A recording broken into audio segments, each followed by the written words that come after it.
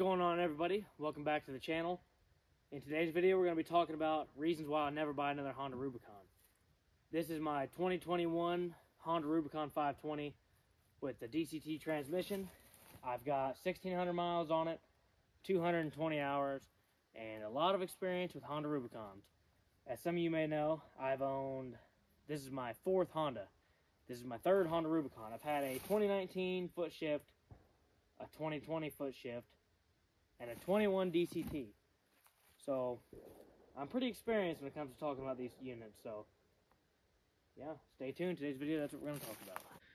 What is going on, everybody? Welcome back to the channel. Today's video, we're going to be talking about my 2021 Honda Rubicon 520. Once again, this is the DCT model with electric power steering. This unit has 1,600 miles on it, 220 hours, and apparently a pretty flat tire.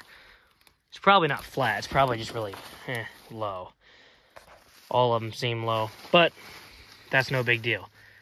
So in today's video, we're going to be talking about why I'll never buy another Honda Rubicon, that is. So let's just start out by saying this four-wheeler has been a great unit.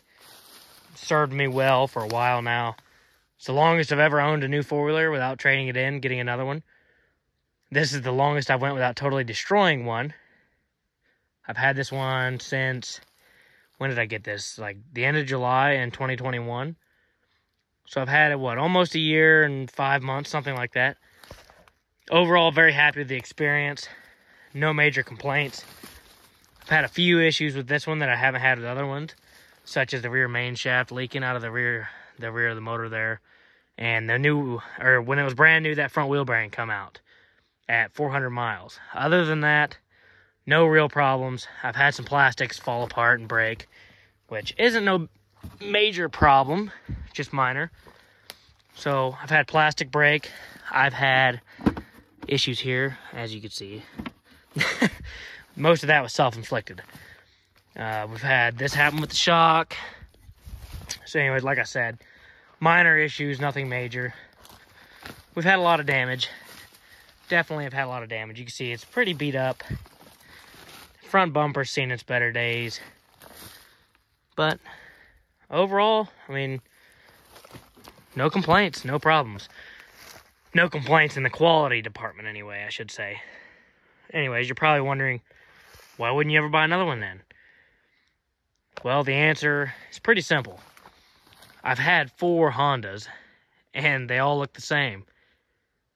Honda lacks innovation in certain ways. Now, they've come out with the DCT. They've come out with, great front diff lock. They've come out with a very comfortable, very nice four-wheeler.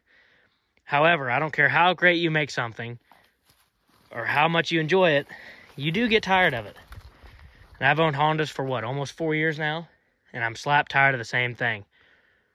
There's nothing different. The last 4 I've had, for example, have all had the exact same suspension, the exact same plastic, the exact same controls up here, the exact same display. Nothing really changes. They've all had no power. They've all been very slow. They've all been reliable, and that's all fine, but I'm tired of it. So, why I won't buy another one? Yamaha. They're kind of low on innovation too, but at least it's something different. They look great. They're very reliable, I should say. That's hard to say for me because my 18 I had was junk, as some of you may know. No big deal. Overall, Yamaha's a great brand. Wouldn't mind having another one. If I got one, it'd be the Grizzly for sure. They obviously make one of the better belt drive systems out there. Nobody's ever had a lot of issues out of the belt. They offer a 10-year belt warranty on the Yamaha. That's another reason to consider Yamaha. Don't be scared of the belt drive. They back up a 10-year warranty. Polaris now, they have recently changed the Polaris Sportsman, the way they look, and a few things about them. One major thing being they offer ride command. So I don't know if it's a 7 or 8-inch display. Either way, you get a big, nice display as an option on a four-wheeler with Bluetooth for aftermarket speakers. You have navigation, their whole trail command or whatever they call it system to navigate, communicate with other people you're riding with, along with all the gauges being on a big screen. So that makes me kind of lean towards wanting a new Polaris. My dad's recently ordered a new Polaris, what is it called? Polaris Ranger, the 1000 North Star, with the heating and air, the radio, all the goodies, power windows. So I'm going to see off of that, you know, how good Polaris is. I've never owned a Polaris, so I'd like to have one. Can-Am, you know, they're cool, but I just don't really have any need to try one. I don't really have any desire. And they're kind of overplayed. Everybody has a Can-Am. I'd love to try a new Polaris, especially a 570 that's fully loaded. I mean, that would be super awesome. So that's something in the future to think about. Honda, I wish you would invent something new. If Honda come out with another four-wheeler and, you know, they had a bigger screen, they had some new innovations, some new looks, maybe some more power, I'd be interested in trying it. Now, where I'm from in North Carolina, this right here was the standard because you went off-roading a lot. You wanted a great four-wheeler in the mud and off-road. So you wanted diff lock, you wanted four-wheel drive, you wanted a lot of ground clearance. That's exactly what this offers. Power and everything else, not so much. Now that I moved out here in the wonderful state of Montana, the beautiful views and lots of trails to explore, lots of roads to drive on, you want something with a little more power, a little more comfort. And that's kind of why I'm leaning towards the Polaris.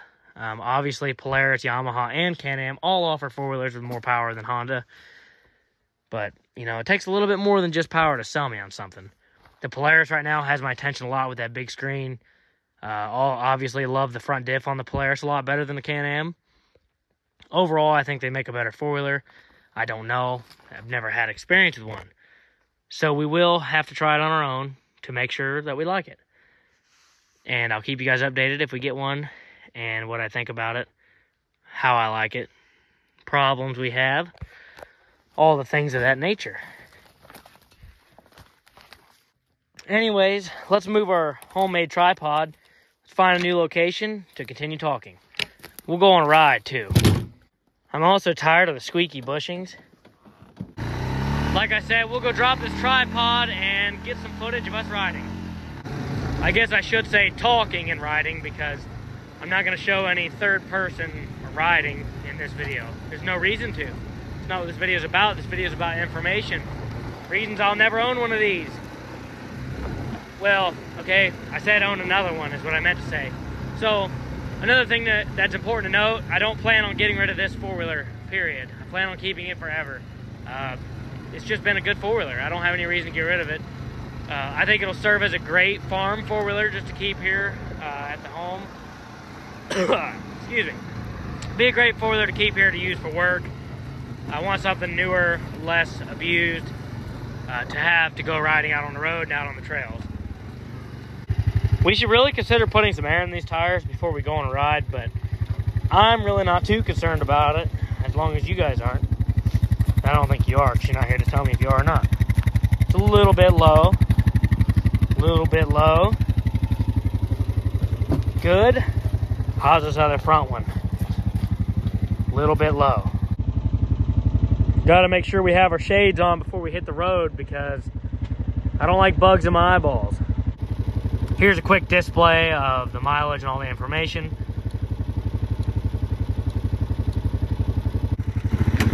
Okay, so now we're off. We're gonna go on a quick ride around the block and have a conversation, enjoy the countryside, and talk more about the Hondas. There's the two old ones, the 85 and the 86. I don't think I ever shared with you guys after I made the video of comparing this to the 85. Me and my cousin Daniel got in a wreck right up here at the gravel pit. He was making a left turn and I was going straight, and I happened to go straight into him and crushed the fender, break the hub, so I had to replace it. $125 later, got a new tie rod, new hub installed on the 85. Let's do a quick little acceleration here from 0. We're just going to go full throttle, two-wheel drive, non-aerodynamic mode. Hopefully we don't lose the hat.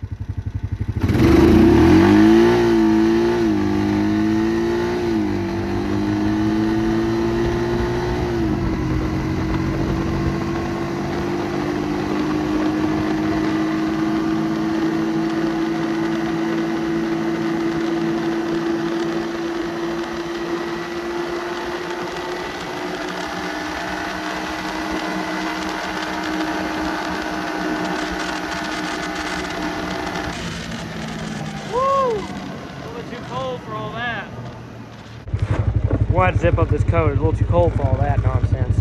telling you what.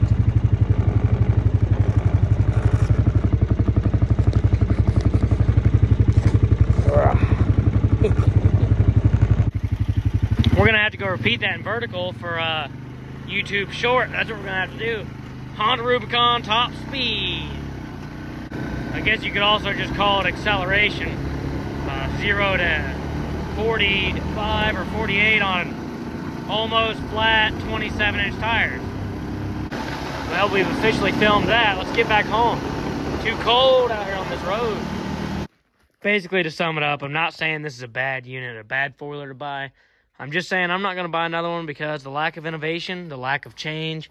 I'm ready to try something else. I am slap bored with the Honda Rubicon and Hondas in general.